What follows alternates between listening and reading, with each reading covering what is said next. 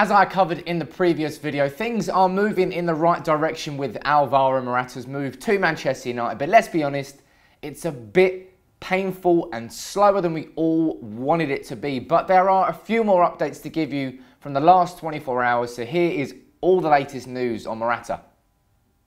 One journalist who has been quite quiet on the Morata to United move is James Ducker. He works for The Telegraph, and for me, he is the most reputable British journalist, the one that still has a strong reputation. And whenever he speaks about anything to do with Man United, you have to listen to what he has to say.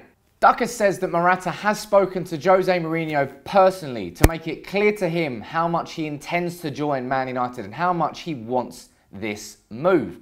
And he also follows up the stories that started out in Spain that Morata has left his honeymoon to go and force a move to Man United by going back to Madrid and helping push forward the negotiations as fast as possible. Now, the suggestion by Ducker is that Man United have offered £65 million, but Real Madrid wants £75 million. Now, this sort of falls in line with exactly what other reports have been saying the whole time. So there's nothing different there. It's just that Real Madrid are digging their heels in. But an interesting point that Ducker has to raise is that there is a suggestion going around that Real Madrid are doing this because they are still confident of trying to push a move for David De Gea. Yes, the De Gea rumours, I thought they had not died, but they sort of went away. Ducker's bringing them back. I don't know whether that means that they're going to come back in full, and I really hope they don't because I don't want De Gea to go anywhere. But the suggestion is there that maybe De Gea is wrapped up in all of this, and that is part of the reason why it is taking so long.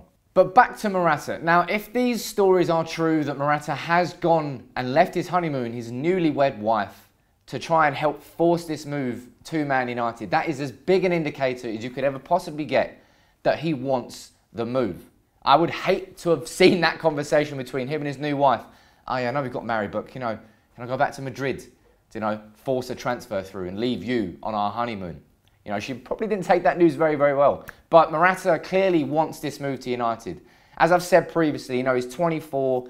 He's coming into a point of his career where he wants to be a focal man for a top club. And that will never happen at Real Madrid. He will always be third choice behind Ronaldo and Benzema. He can get that at United underneath a manager he's already played under, playing back in the Champions League and hopefully competing for the Premier League as well. It's clear he wants it. But what is also clear is that Real Madrid are not making this easy in any way, shape or form. Real Madrid really are striking me as a spoilt brat in this situation because let's be honest, Real Madrid always get what they want in the transfer window. If they want a player, they go out and sign him. If they don't want to sell a player, they won't sell a player. If they want to sell a player, they'll sell that player. Real Madrid rarely get turned down for either a transfer going in or a transfer going out. Now they are, because they don't want to let go of Morata. Morata wants to leave. When we signed Di Maria, that was because Real Madrid didn't want him anymore. When Ozil left, that was because Real Madrid didn't want him anymore. This is just a different situation that Real Madrid aren't used to. And it's great seeing them squirm, but they're making it a long, drawn-out process.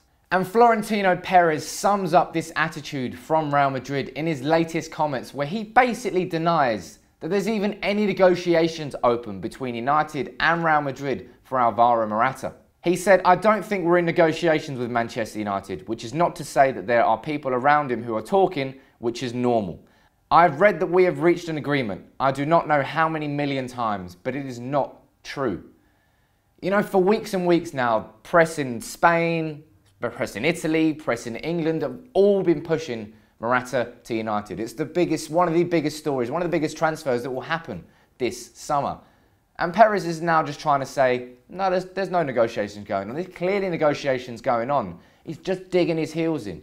And Real Madrid, I don't begrudge them for doing this, because if Man United had a player that we didn't want to let go of and Real Madrid were chasing and chasing and chasing, I would expect Ed Woodward and Jose Mourinho to make that transfer as difficult as possible.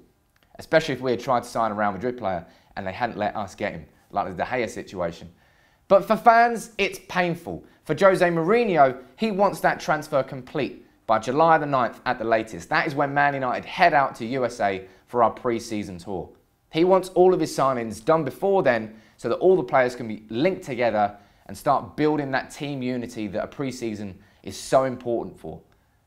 Now, will that happen? I absolutely 100% hope it does. But Real Madrid are certainly doing everything they possibly can to make this transfer difficult and drawn out for Man United. They may eventually let Morata go. They probably will. I say probably. They will eventually let Morata go. But they're trying to make it as much on their terms as possible.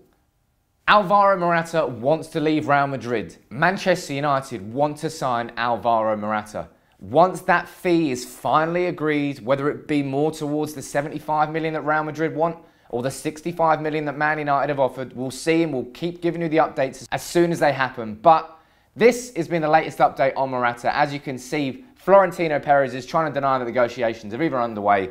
Has Morata left his honeymoon to help force through that Man United transfer? And Morata wants to join Man United. It's just hopefully a case of when and not if.